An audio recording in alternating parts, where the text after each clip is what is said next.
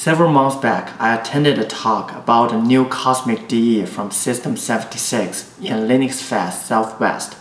I was intrigued about the new desktop, so let's see what is the current status of it and if I can play games on it. To prepare this video, I installed Pop! OS 2204 on my two PC systems, the desktop which has a single nVidia GPU inside, and the Asus G14 laptop which has nVidia AMD dual GPU. I start by setting up Cosmic on my single GPU desktop PC. Installing it on Pop! OS is not hard. I follow this GitHub page. First, enable wayland and reboot. Then update UDEV rules for nVidia and restart GDM. Finally, install the Cosmic Session package. Although it didn't mention in the GitHub doc, there is a step for users to choose the display manager, and I chose the Cosmic Grader here. After a reboot, I was able to see the Cosmic Grader, which looks quite different and prettier than the default GDM3. I was able to use it to boot into Cosmic. With the 4K monitor, I enabled the display scaling in the settings before start using it. One thing I noticed is that even though I only have one monitor connected to my PC, the setting shows two. There is an unknown external display inside the Cosmic Setting display session, which I can move floating windows to. I didn't know what it was for, and after disabling it, I can no longer log into Cosmic Session from Cosmic Grader anymore. Even rebooting didn't help. I'm getting some Cosmic comp related error. To solve this, I logged into the GNOME session and switched the display manager back to GDM3. Then Cosmic is able to launch properly. It seems like a bug for their new display manager. The other thing I like to report is that Cosmic is using Wayland compositor by default. So when I first logged into it, I had some flickering issue. And the Vivaldi browser installed by Flatpak will have some serious display issues from time to time. You can see in this screenshot, the empty blue frame is where the Vivaldi browser should be, but the content of the application won't show up with minimizing or maximizing the window.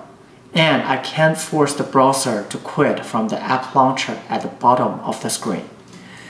Given Vivaldi has a small market share in our community, I gave Firefox a try for several days, which is working as expected. The other issue is that in Cosmic Session, I can't use OBS Studio to record my screen. It doesn't have the screen recording option, and the previously added screen recording scene from X11 is just a black screen. I saw people were able to solve it by installing Pipewire Pause package, and when I checked my system, this package had already been installed with the latest version. So this is another work Cosmic needs to do. Then I tried running some games on Cosmic DE. F122, Cyberpunk 2077, Watch Dogs Legion, and the Callisto Protocol. They were running properly in the default GNOME environment coming with the Pop! OS nVidia version, because I was using them to do benchmark comparison in my last video. But none of them is running with the same setup in Lutris on Cosmic. Nothing will happen after clicking on the play button for all these games. Only the button text changed to stop and back to play again after several seconds. The logs show nothing helpful to indicate why these games are not running.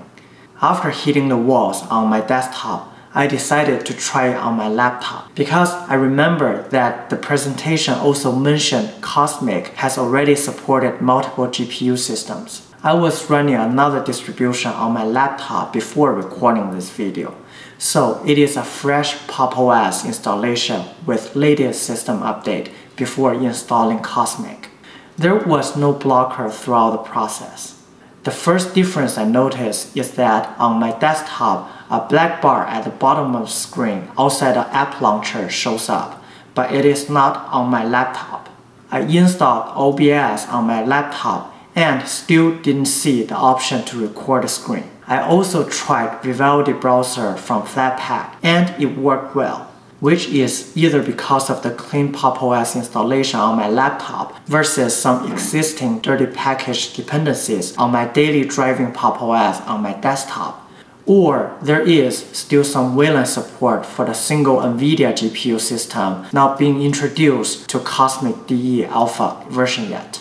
Then I tried running the same set of games on the laptop. They did work on this dual GPU system with Lutris, and I can see the games are using nVidia GPU. So to make sure that I'm also testing a clean system on my desktop with Cosmic, I did a Pop! OS refresh installation and set up the DE for the third time. And this time I checked all the issues I found after enabling GNOME wayland session before installing Cosmic package. The unknown external monitor was still showing up in wayland GNOME, but not in X11. Vivaldi browser is not bugging out in GNOME wayland, and OBS Studio is able to do the screen recording inside wayland. After installing Cosmic, I saw the bottom black bar was still there, but became a dynamic bar depending on if there is a running app. OBS Studio still couldn't do screen recording, and Vivaldi browser still had that display issue.